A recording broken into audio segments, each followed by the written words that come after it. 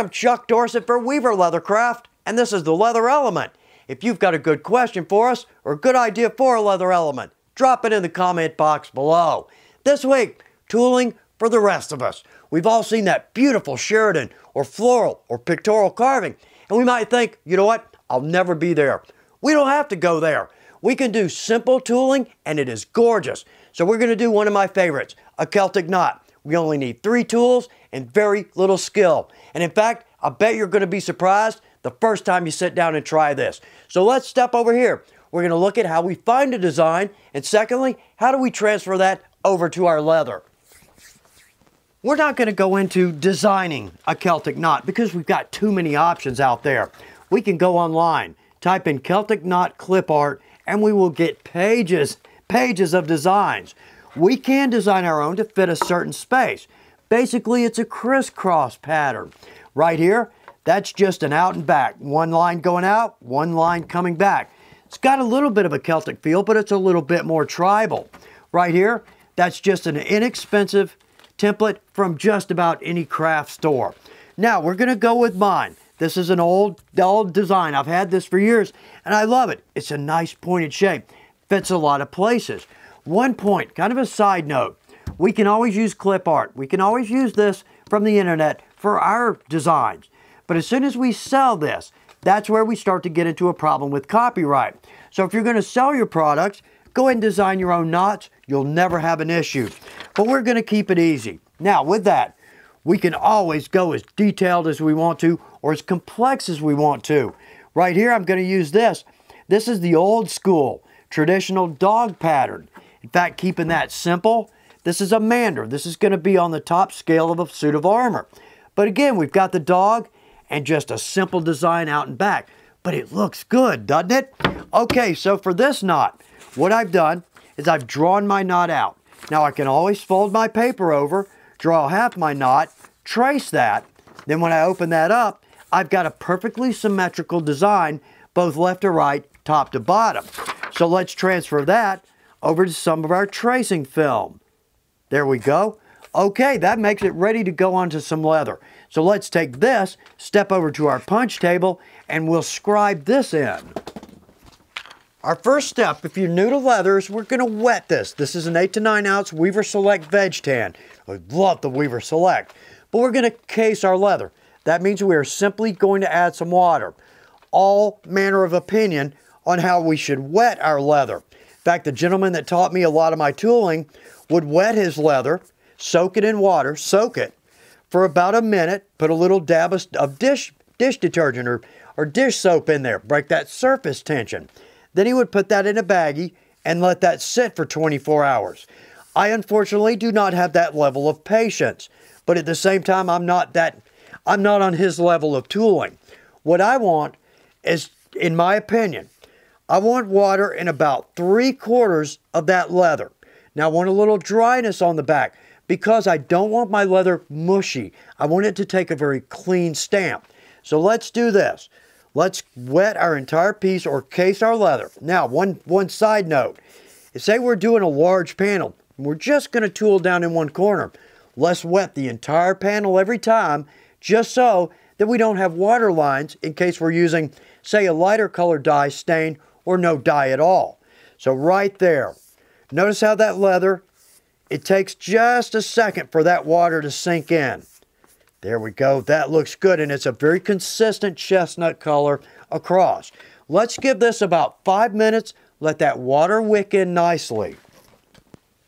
We've given this some dry time. It's got a nice chestnut look. I can feel the leather's got a little weight. But let's do this. This is just a sample piece. There we go. Look at that. Every detail can be seen in that stamp, even the smallest lines. That leather's ready to tool. So let's take our tracing film design. We're going to lay this in. Now I'm going to freehand this, but don't hesitate to use templates or French curves if you need to. If you want to make these curves very clean, you're not comfortable doing that freehand, it's no issue. In fact, on our straight lines, I'm going to use the edge of this template. So let's do this. Let's start to trace this in.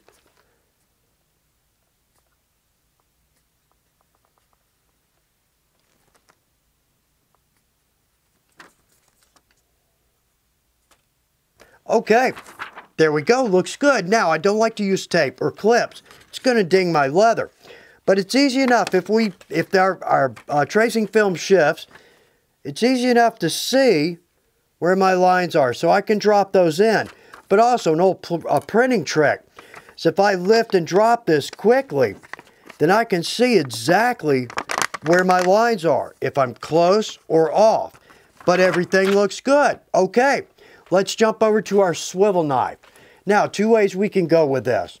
First off, I can draw or push. Old school is to draw. So I'm going to put the saddle of the tool right between my two knuckles, and I'm going to draw this towards me. Now, the big point here, not depth. Cleanliness is what we're looking for. So what I can do is make multiple light passes. So therefore, I've got my cut in. Let's come back. Let's make another cut, because now the swivel is actually following the cut I've already made. For me, I tend to like to push. I'm going to use this hand and my palm here. I lost the word. To stabilize my leather and my swivel. Now, what I can do is use these two fingers to steer, and my thumb actually will push. So with me, that tends to feel more like a pen or pencil, something I'm more comfortable with, and I can get a cleaner, deeper cut in one or two passes. Now, at the end of our swivel, let's drop that in, make that a good square end. Okay, there we go. Two good swivel cuts. So I'm going to swivel the rest of this, then we'll drop in our bevel.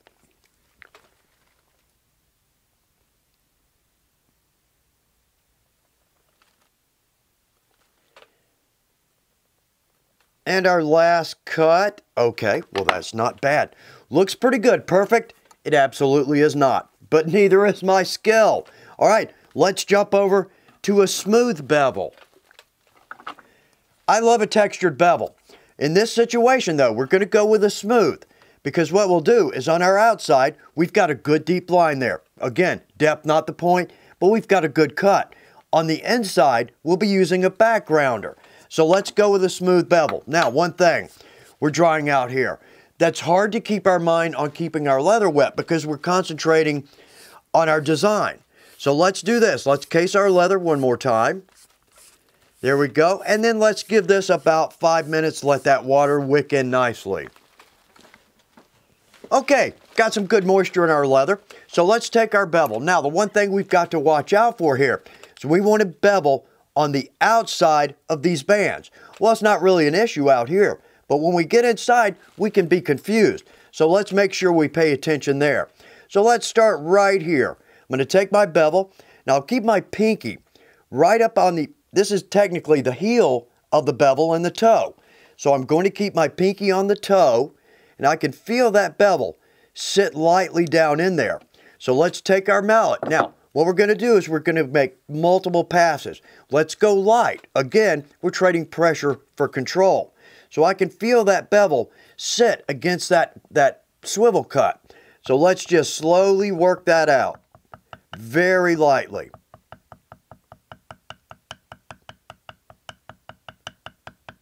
Okay, let's come back. Let's add a little bit more pressure, because now I've got a wall there. So I can feel that a little bit better.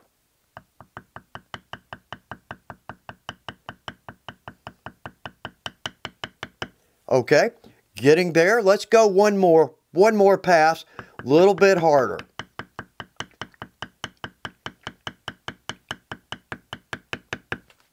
Good. Okay, let's see. See if we can get a good pick of that. There we go. Now I've got a good, even, consistent line. So what I'm going to do is work my way around. Now I tend to, with a knot, follow the bands. So I'll work this piece both sides, then I'll come in, work this piece both sides. That way I don't miss anything.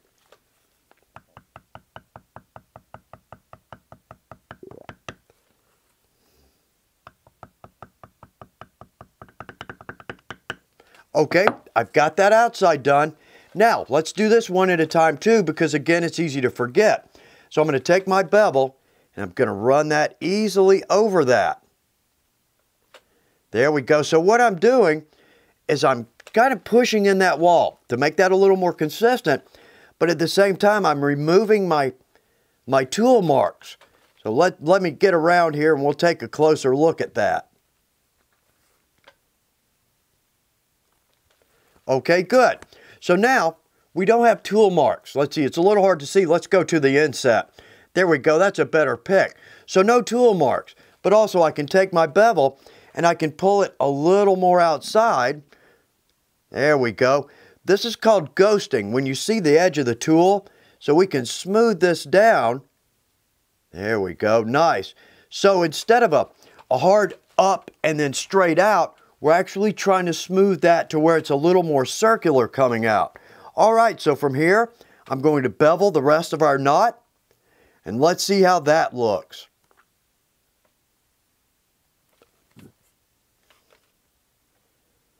Okay, perfect again? No, it's not, but it's pretty clean. So again, as always, let's make sure, let's wet our leather, starting to dry out.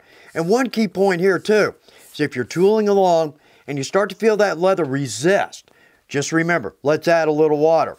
Okay, so we've got a good swivel cut, we've got a good bevel. Let's again give it a couple minutes, let that water wick in. Then let's come in, we're gonna retrace our outside. Okay, what I wanna do here, I'm gonna go back around the outside with my bevel. On the inside, we're gonna add a backgrounder. So out here, let's give this just a little better look. In fact, I'm gonna start right there. We're gonna take that just a little bit deeper.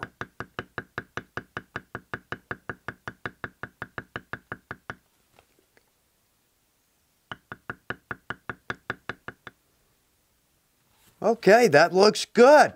Looking better and better, okay? Let's come in with a pear-shaped backgrounder. Now with this, pear-shaped, my favorite, because now I can squeeze that into points, but also that little rounded end, I can get that in to corners. So let's start right here. Now I don't want to butt this hard against that wall. I can feel that wall, but I want to come in just a little bit. There we go. Let's don't try to trample down that wall, which has happened.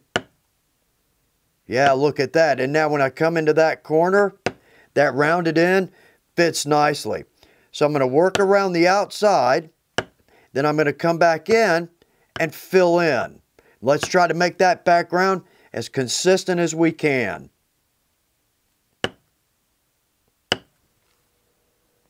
And coming back around, drop that point right in there.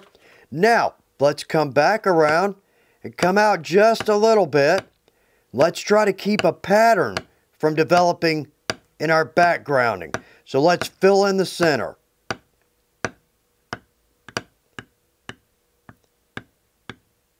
There we go. Okay, let's make that as consistent as we can.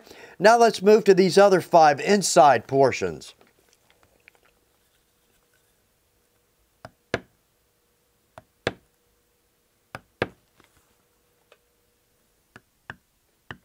Okay, well that looks pretty good.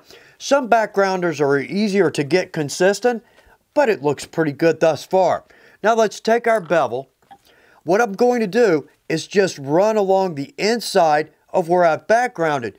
Let's don't go so hard where we actually erase our backgrounding, but let's get that wall very consistent.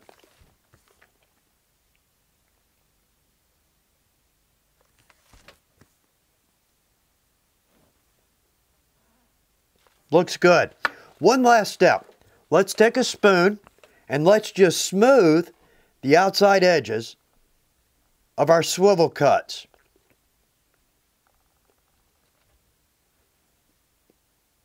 And there we go. Looks good. So basically what we're doing is if we tend to lean our swivel in or out, it's going to develop a little bit of a lip.